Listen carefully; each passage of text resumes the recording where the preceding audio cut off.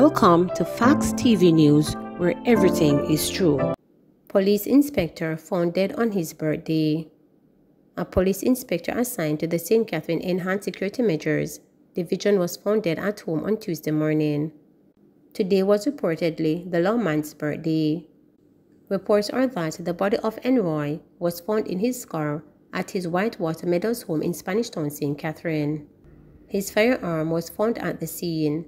He was reportedly found with a single gunshot wound to the head. Investigations are ongoing. Beware of WhatsApp scammers, JPS warns. The Jamaica Public Service Company, JPS, is warning members of the public to beware of a fraudulent message being circulated online and on WhatsApp where $30,000 is promised to individuals who click a link provided. This message is not from JPS and is a scam. The company is not sending any message via WhatsApp or social spaces promising monies for clicking through links, the company said in a release.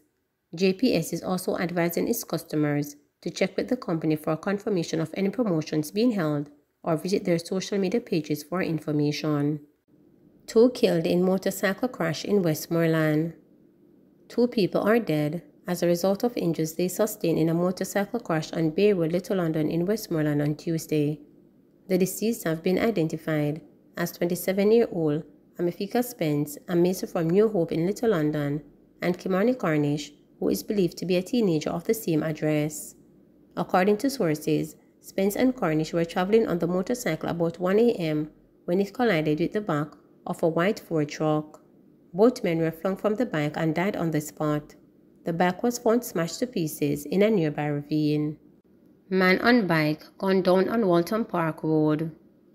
A man on a bicycle was shot in the head along Walton Park Road in St. Andrew. He has been identified as Carlos, who was of a Berwick Road, Kingston 13 address. He died on the spot. The roadway was cornered off by the police and traffic diverted. Fire at Riverton City Dump. Plumes of smoke were billowing from the Riverton Dump in St. Andrew as a fire rages at the eastern side of the disposal site. Executive Director of the National Solid Waste Management Authority NSWMA, Ardley Garden, says teams have been activated. I understand that the fire started on the tipping phase. However, we are currently experiencing very strong wind at the disposal site, which could cause the fire to spread rapidly, Garden said. We have cover material and heavy-duty equipment. The fire brigade has been called, he added. Upset contract workers protest at hospital. Upset Manpower and Maintenance Services Limited workers assigned at the Spanish Town Hospital in St. Catherine mounted a protest at the facility. They have accused the company of unfair treatment. According to them, the company's contract with the hospital is coming to an end, and as a result, their employment is being terminated come July 31st. A July 4th letter addressed to the workers, which was shown to reporters, indicated that their job is being terminated in keeping with a clause in the contract. It was cited that the company reversed the right to end the contract if its engagement with a client at the location where the worker is assigned comes to an end. Workers claim that they were told that their termination payments and other sums will not be paid until September. They argue that the wait is too long given that they have expenses to take care of. They are demanding that the payments be made sooner. Efforts to speak with the company's management were unsuccessful. A supervisor told reporters that the company has no comment at this time, noting that personnel were locked in a meeting with the hospital and the new entity that is expected to take over the contract. JFF hails reggae girls.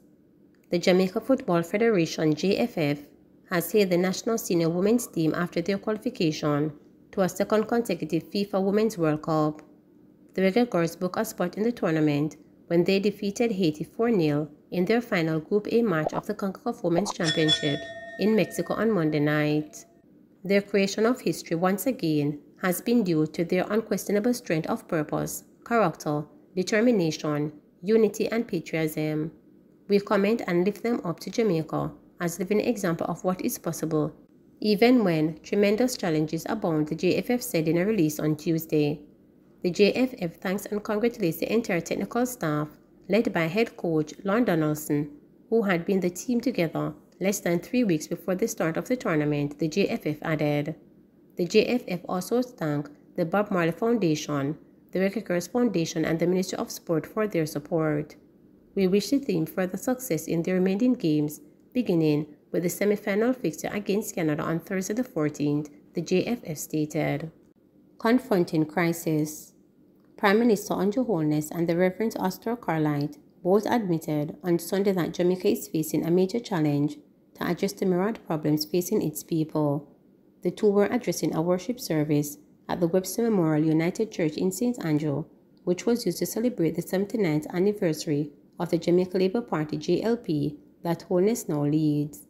In his address, Holness stressed that there are several crises which has impacted the physical and mental health of Jamaicans since the formation of the JLP. 79 years later, we gather here again in a time of global crisis. Whether it is crisis in our climate, a crisis of war, a geopolitics, or a crisis of pandemic, they have all had an impact on us externally. They have created shocks for us.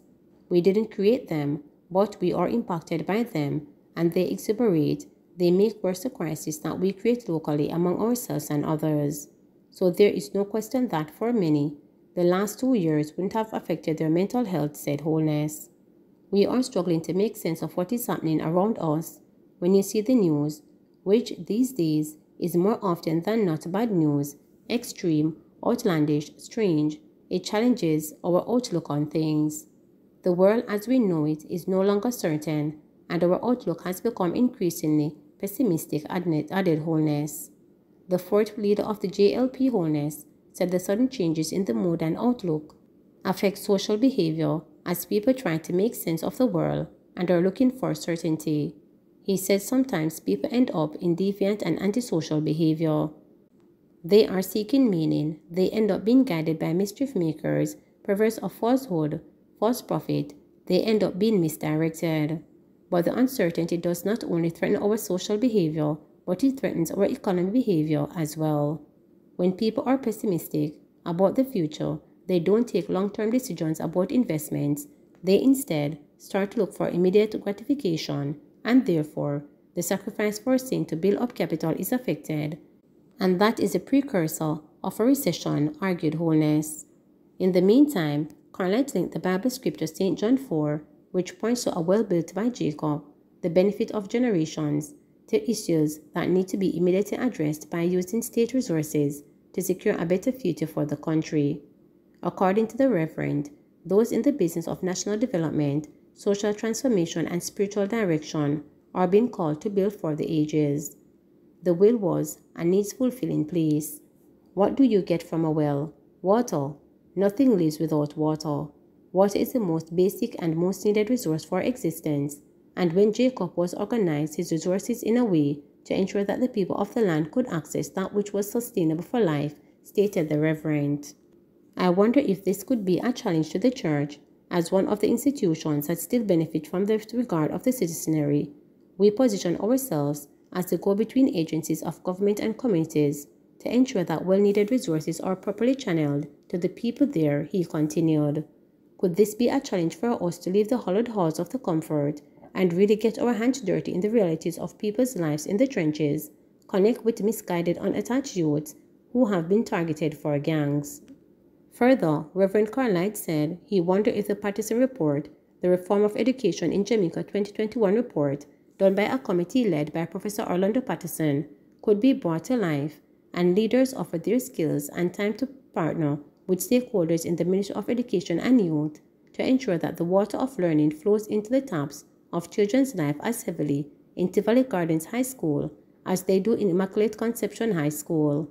Could this be a challenge to the ruling Jamaica Labour Party to dig deeper into the youth's ability to meet the groans of our nation workers, such as nurses and teachers, who are breaking under the load of highly taxed economy, civil servants who must work miracles, daily with meager resources when it seems as if in other quarters ample amount of resources go missing?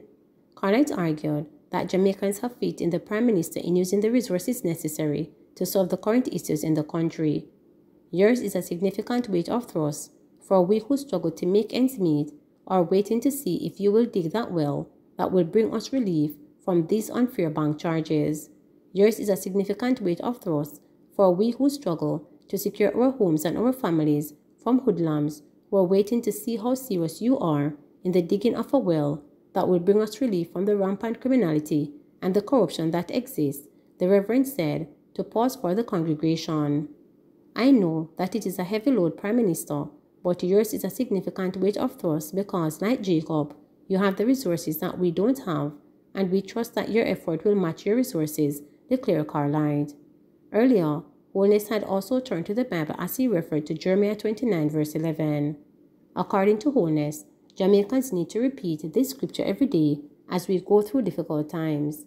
The plan for the children of God in Jamaica is to prosper you, not to harm you, to give you hope and a future. And this is our wish, our prayer as we gather here in the tabernacle, asking for God's grace, God's guidance, God's protection, God's endowment of wisdom, as we hold our hands steadily on the ship of state, going through very difficult water and strong headwinds, but we still, as we have done in the past, steer the ship of state into a safer harbor. In celebration of the JLP's 79th anniversary, Holness announced that 5 scholarships would be offered to youngsters in honor of those who have served the party. The 5 scholarships will be in the areas of transformation or data science, criminology, journalism or languages, urban planning, and law or legal drafting. Please remember to subscribe, like, share, and click the notification bell for daily updates.